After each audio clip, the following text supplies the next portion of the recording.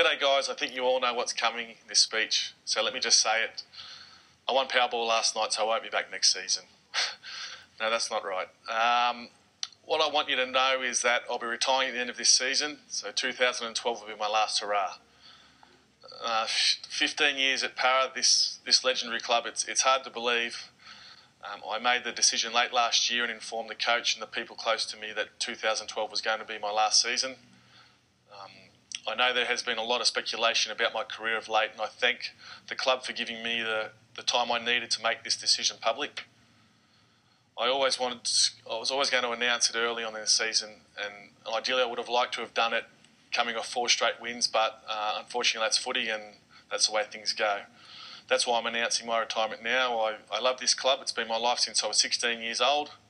I've made lifelong friends. I've met my wife and watched my kids' faces light up when I tell them they can come to work and watch Dad. I'm hoping by announcing this, though, that it will take some pressure off the coach, my teammates, and the club can get back to focusing on what's really important, which is winning games.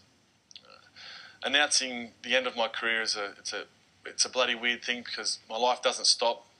Rugby league doesn't stop, and the kids in Bond certainly won't stop needing me. So, in some ways, I think I'm announcing the end of the best years of my life, but really I'm just beginning a new chapter. I can't wait to sit up in the stands with my young boys and watch the team go around and have a nice cold beer in my hand. So I have some things in the pipeline for 2013, definitely involving footy and the media and the kids of the game.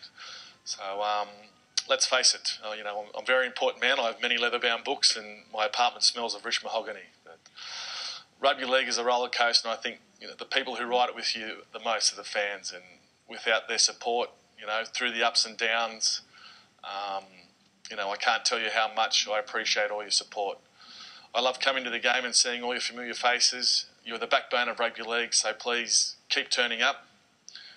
There are so many people who have been an integral part of my career, but I think I'll have to thank you at a later date. There's just so many of you. I will retire as a one-club player, which I'm very proud of, and I'm going to finish my career the same way I started, and that's utterly and deeply exhausted, knowing that I've tried my best and left everything on the field. Thank you for this, and I will see you all at the game on Saturday. Let's go the Eels. Can't wait.